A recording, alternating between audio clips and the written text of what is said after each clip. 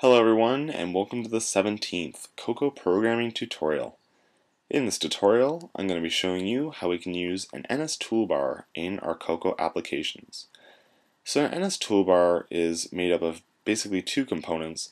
One is the NSToolbar itself, and the second are the individual NSToolbar items, which are the little things or each thing that you see in an NSToolbar. So we can customize these to a pretty big extent, but for this tutorial I'm just going to be showing you how we can create ones with images. So basically for this, what we're going to want to do is go into our search box down here, and we can type in toolbar, or just tool if you want. So anyway, we can drag out our toolbar that we see in the search box, and once you get the little addition sign to add it to your window, you can just drop it and it'll snap right to the top.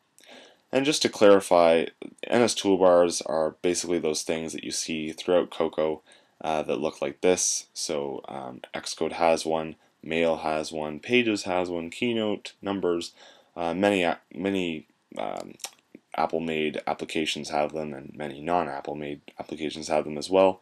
But they're basically an easy way that you can access various things, and this default NS toolbar gives you kind of a key or an idea of how that might work. But anyway, to edit what you have in your NS toolbar, you can go ahead and click it or double click it depending on what you've already done. And we can delete the items that are in this as well. So we can just hit delete, delete, and we can select this print option and hit that delete as well. So I just got rid of the things that we're not going to be using in this tutorial, because I just want to show you what we're going to be adding. So we can leave the spacing and stuff in there because that's kind of normal stuff. But what we can have is we can add our own NS toolbar items. So over in the search box, you can see we have image toolbar item right below our toolbar, and we can drag that in if we want as well.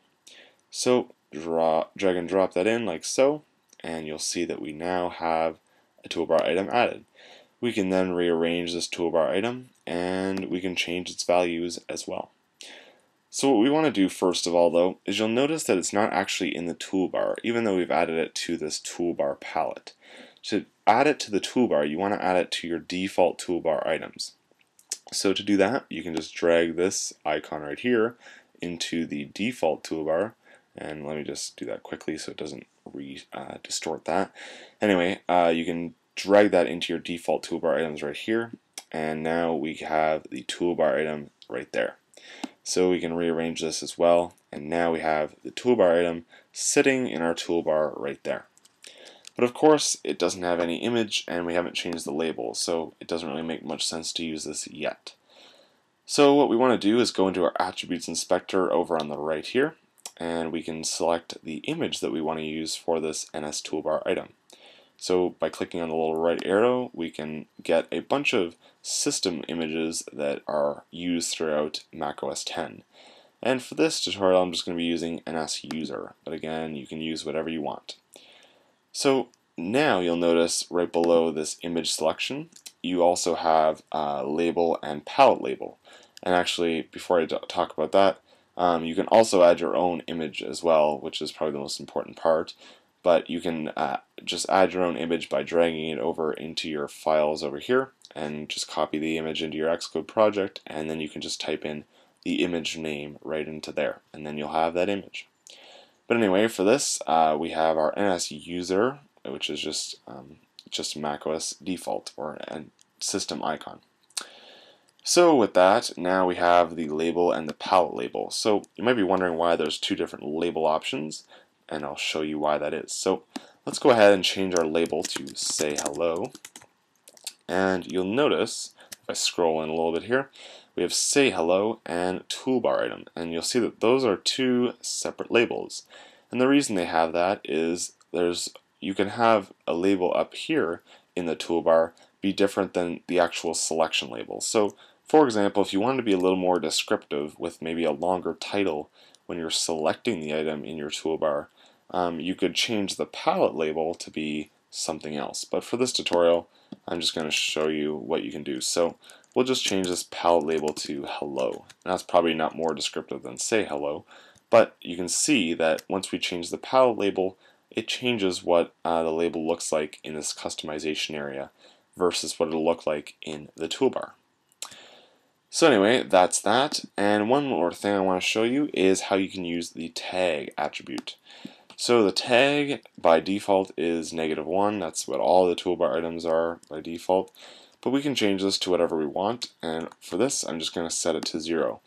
And the tag is useful, for example, if we want to call or want to send the same message to a class from multiple NSToolbar items. So, for example, if we have 2 NSToolbar items and they both call the same method, but we want to figure out which one's actually calling the method, we can determine that by the tag that is associated with the NSToolbar item. So I'll demo that in a little bit. So let's go ahead and add another image toolbar item so that we can see that difference in a second. So just drag out another image toolbar item like so, and we'll quickly edit this item. So we can go over to the attributes inspector again. We'll set this to, I don't know, let's do NS computer maybe. And we can set the label to be whatever we want. So we'll just call it computer. And we'll call this computer as well. And we can drag this icon right into there and rearrange, and there we go. So now we have this toolbar fully made out with the say hello and the computer and all that. And actually I forgot to set the tag on the computer, so let's do that right now. Click on your computer and we're going to set the tag to be 1. So the computer icon or NSToolbar item has a value of 1 for its tag, and the hello has a value of 0 for its tag. So we can hit done when we're done with that. And the last thing we want to add is a NS text field, and we'll just drag out our label here. So drag that out, and we can drag this across. We can center that, and we can let's just get rid of the title that we have for that label as well. So now we just have a blank label just sitting in the center of this application. So now that we have that, let's actually create the code that we can use to connect these toolbar items and this label. So we can do this by just doing file, new file, and doing command N if we want as well. We can go ahead, hit Objective-C class, subclass of NSObject, and we'll just call it app controller like we normally do. So once we've done that, we can save that. And now we have that new app controller class right here.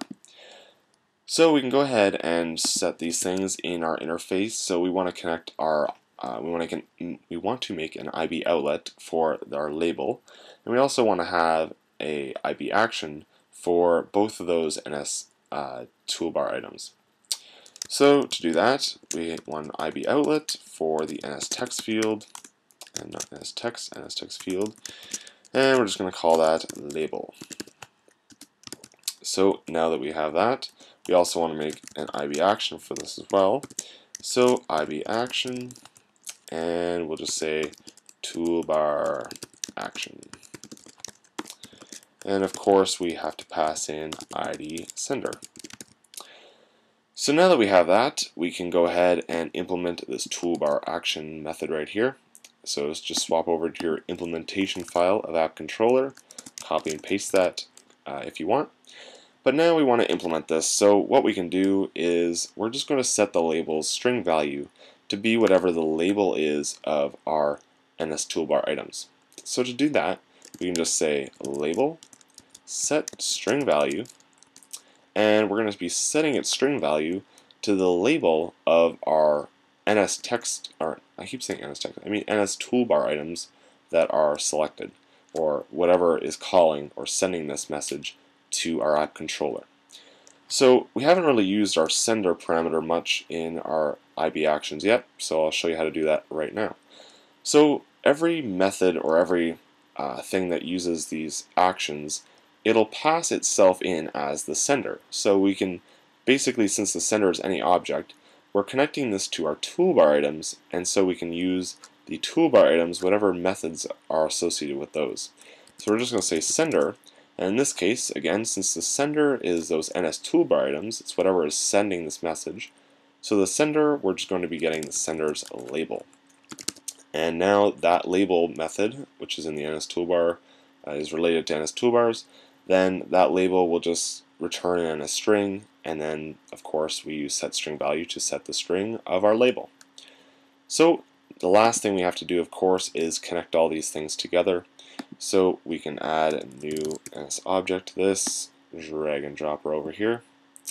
And of course we want to change this in the identity inspector. The class we're using is AppController, and we want to make the connections. So you can right click on our AppController right there, or go to the connections inspector. Connect our label right here, so we're connecting our label to our AppController class on our window there.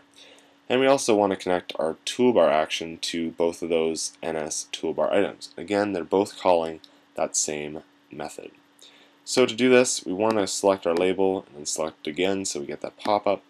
And now we can attach the toolbar action, IB action, to both of these items. So drag it to there and drag it there. And now you'll notice that we have both our hello item and our computer NSToolbarItems connected to this one IB action. So what that means is, of course, both of these items, when they're pressed, are going to send the same message to our app controller. But of course, since we're passing in, or we're getting the sender's label value, whatever one is pressed, we're going to be getting the individual label of whatever thing is being pressed. So we can go ahead and run this now that we have everything connected. No problems there. We can customize our toolbar if we want, just a feature of NSToolbar, and you'll see we got all these nice options here, and we can drag and drop different elements in and out. Pretty simple.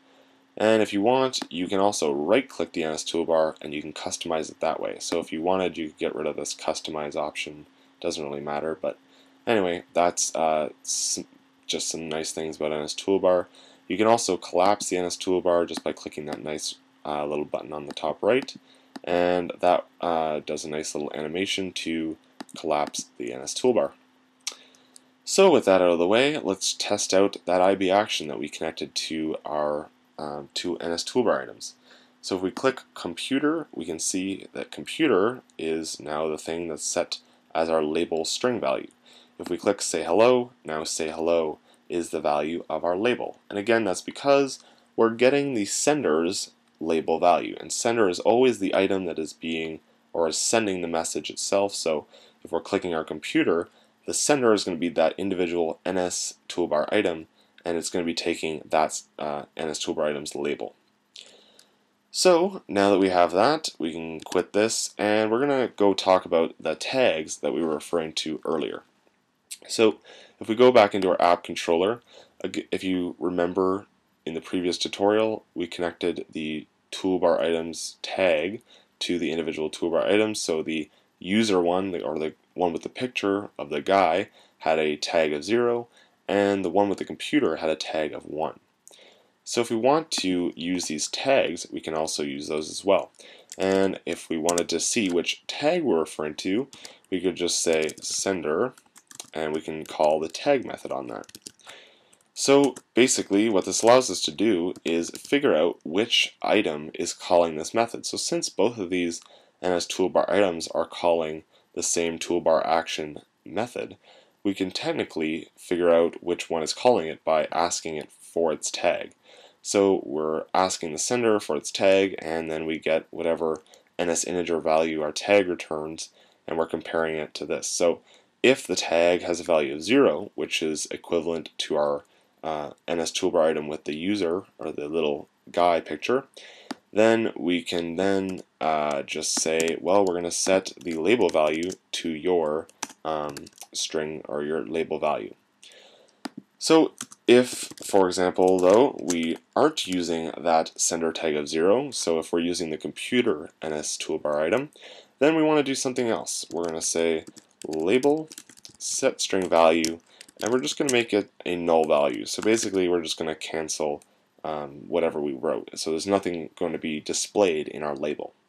So let me just run through that one more time. Our sender is whatever is being passed in when we're calling this. So for example, if it's the toolbar item with the computer, that individual NSToolbar item is going to be passed in as the sender. we're testing to see what the sender tag is in this example. If it's a value of 0, that means it's that user icon that we set as a tag value of 0, and the tag value of the computer icon was a value of 1. So if it's basically the user icon, is going to be setting the string value to its label, but if it's going to be anything else, we're going to be setting it to the string value of nothing. So we can go ahead and run this since we've already made all those proper connections. We can see if we hit say hello, we get say hello since it has a tag value of 0, but since our computer has a tag value of 1, it's going to blank out the nice little label value that we had before. So that's just a way that you can identify which toolbar item you're talking about, and that's again by using its tag. So anyway, this was just a nice little way of introducing you to NS toolbars. I showed you how to add individual NS toolbar items, how to use the tag value, the different labels, and add the image, of course, to those values. And then you can connect those to any IB action that you want, and you can pretty much do whatever you want from there. So anyway, I hope you enjoyed this tutorial on NS toolbars. We'll definitely have more on this in later, but it was pretty heavily requested on the channel, so I figured I'd try to get this out of the way. Anyway, I hope you enjoyed the tutorial. If you did, please subscribe to the channel, and more tutorials will be coming.